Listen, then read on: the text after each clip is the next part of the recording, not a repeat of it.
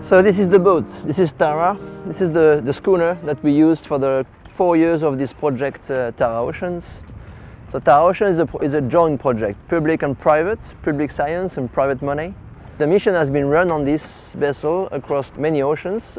Over the 4 years of the program, the boat welcomed on board about 200 scientists from 45 countries, spending their time on board to sample the very microscopic life of the ocean, the plankton. Tara Ocean mission that led to these 5 articles today in Science has been a joint work between the consortium of scientists, 21 laboratories across the world, and the Foundation Tara Expedition, a non-profit enterprise that we started in 2003.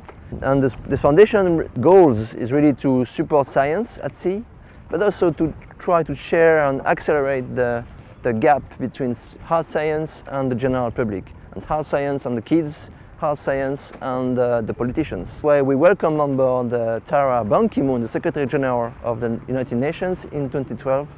So these 5 papers that are published this week in the Science magazine will modify the way we look at the biodiversity of the ocean. The Foundation Tara Expedition is really working hard on pushing 3 main ideas: ocean and climate, ocean and biodiversity, as we did in Tara Oceans, and also ocean and pollution, ocean and man impact on the ocean.